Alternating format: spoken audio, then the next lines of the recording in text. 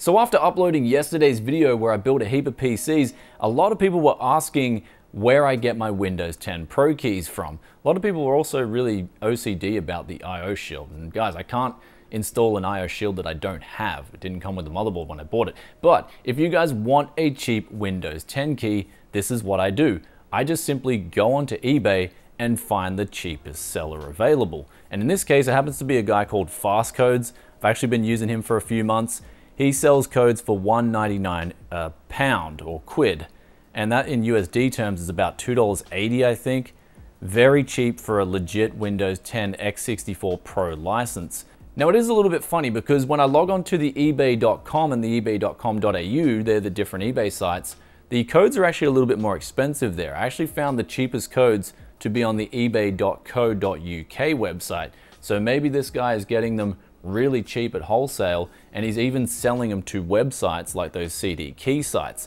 Now, one thing I will give you guys a tip on is if you buy one of these CD keys, use them straight away. In the past, and I'm not going to name the website's name, I have bought a Windows 10 license and I didn't use it until a couple of months later, and then it didn't work. So I would recommend getting these keys, using them straight away. And so when I build PCs, I'll usually order a heap of these keys, depending on how many I'm building, use them straight away, and I'm always good to go. I haven't had one problem with eBay sellers yet, and they do come in my opinion, the cheapest out of any sellers. I wouldn't even be surprised if some of these websites are buying keys from these eBay sellers and then selling them on their own websites and marking it up 300 or 400%. And now I'm sure there's going to be people asking about the validity of these keys, but I'm not 100% certain on where they come from. All I know is that when I put the key into Windows and go to activate it, it works. Windows says that I've got a legit license of Windows 10 x64 Pro, and I'm home and hosed. Also on that note, you can get these keys, go to the Microsoft website, and if you've got a USB key that's big enough, you can then make a creatable bootable drive, and then you can install Windows even with the latest creators updates. So it saves a lot of time, it's hassle-free, and of course it doesn't set you back much at all, especially if you're into flipping and selling PCs. You can get these keys very cheap, and they're legit too.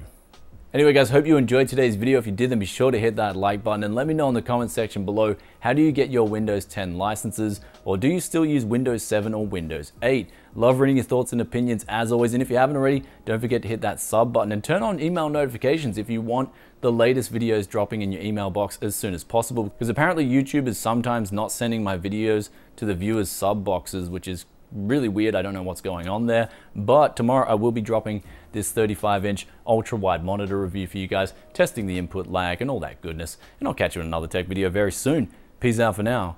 Bye. Also, I'll leave the link in the description below for the seller that I'm using to get my keys off. There does look like there are some sellers coming in a little bit cheaper.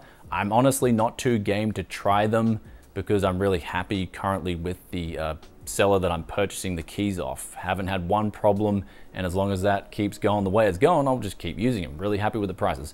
Anyway guys, see you later. Bye.